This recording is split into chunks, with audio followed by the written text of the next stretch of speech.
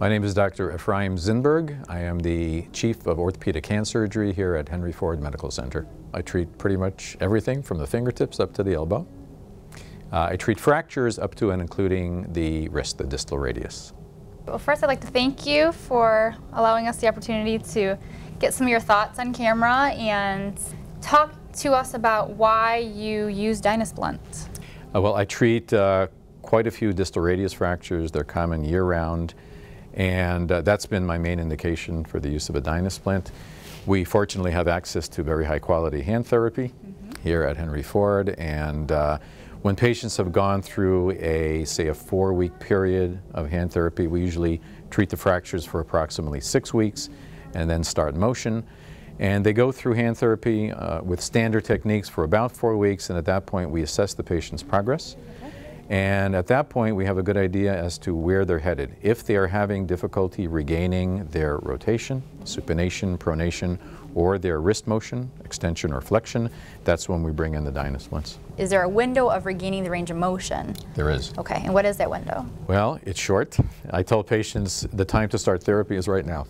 You know, as soon as we say it's safe, which is really at 6 weeks, outside limit. I have had patients come to me from places where they did not get a reduction, needed surgery after that, everything is delayed. I've had others who have had decent care in terms of either splinting or surgery, but were never sent for therapy. And they come in and they are stiff as a board. And sometimes it is 4, 5, 6 months later. The good news is that even at that point, we've had some very good success with the help of these splints.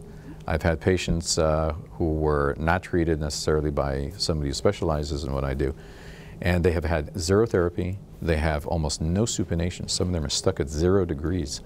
And I tell them there's only one thing that's going to help you at this point. Standard therapy will not work, and that's a Dynasplint. And what would you say is a functional range of motion for a distal radius fracture in the wrist motion for extension or flexion? Our goal is to get at least 50 degrees of extension and 50 degrees of flexion. And what about supination, pronation as far as range? Well, ideally we like 90. In order to hold on to small objects, the main complaints patients have when they cannot supinate adequately is they cannot hold on to small objects like coins. Correct. They drop out of their hands. So ideally, you need 90 degrees of supination with the palms flat. If a patient, say, has extreme difficulty with regaining, say, supination plus minus pronation and wrist flexion and wrist extension, at 10, 11 weeks, they really need all three. Once they are instructed properly in the use of these splints, they're basically doing it 3 times a day at home on their own, occasionally seeing the therapist or you for some adjustments or some guidance or measuring to see their progress. They'll come in periodically to see me as well. But yes, ideally, if they are indeed lacking motion in all 3 or 4 parameters, they need all 3. And yes, it does save costs.